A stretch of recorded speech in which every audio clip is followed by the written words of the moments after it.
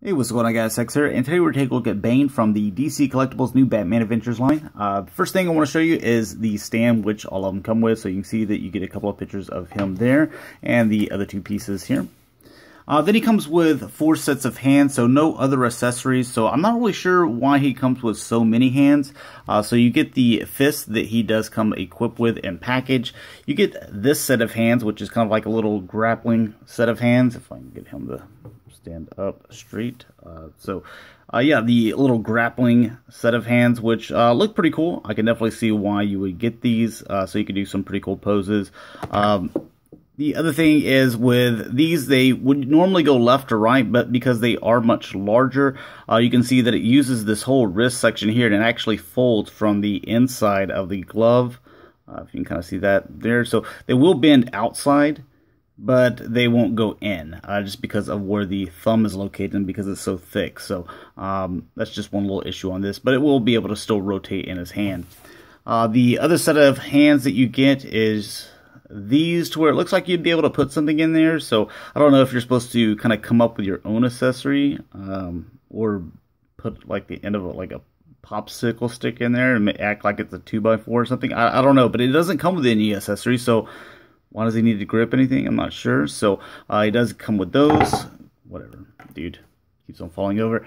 And then these hands, which are kind of puzzling as well. So it looks like this is where you put a battering, but I don't know why he would have that. So I'm not really sure why he comes with these hands. But again, the same thing where they don't go in because of the thumb, but they can go out some. Alright, and before we take a look at the figure and we cover some of the stuff with him, I did want to do a couple of comparisons with him, just to make sure I get the feet done. The other big villain is going to be Killer Croc, and Killer Croc's just a little bit taller than Bane, but as far as width goes, they're still pretty big.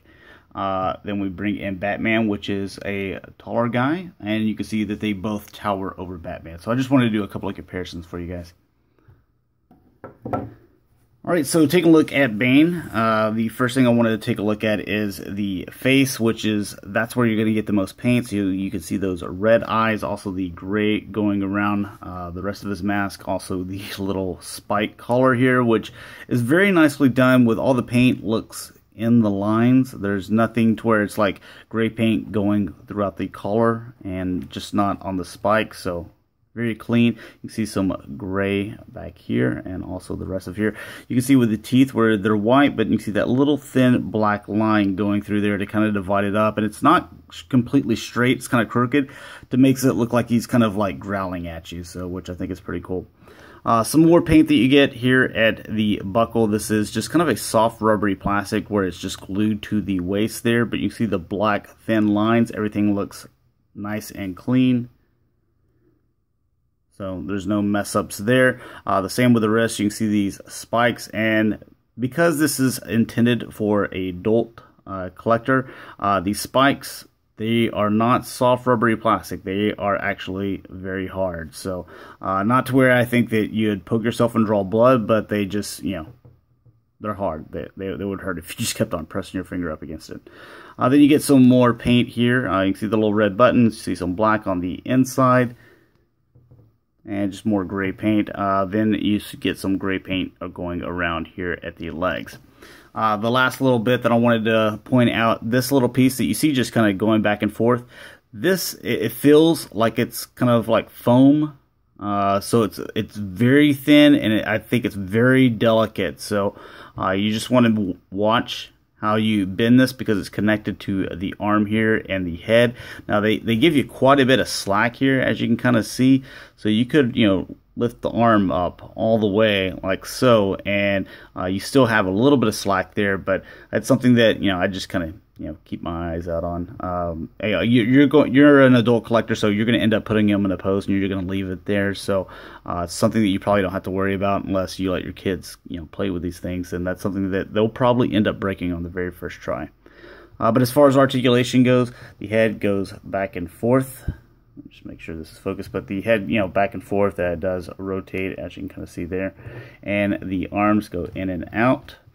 They rotate. The elbow, it can bend a little bit, but not really a whole lot just because of how thick the muscles are. The wrists, they rotate here. They can bend out with the fist, but they can't bend in, just like what we've already pointed out with the thumb issue. With the chest, as far as rotation, it gives you a little bit, but not too much, just because of, you know, how thin he is across here and how wide it is here. So there wouldn't be, he'd be, you know, turning onto himself there. And then it does go front and back quite a bit, as you can see there. The legs forward quite a bit, back quite a bit. They go in and out.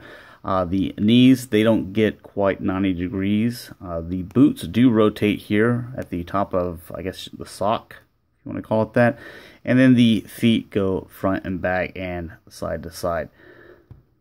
Again, because he's so top heavy, it's kind of like Killer Croc, to where you know, the ankles get worn out a little bit, but it's not as bad as Killer Croc. It's just getting them in a position because of the weight distribution, getting the pose that you want, putting the hands that you want, and then just kind of leave him alone. I think that he'd be fine. So anyways, there's a look at Bane from the new Batman Adventures.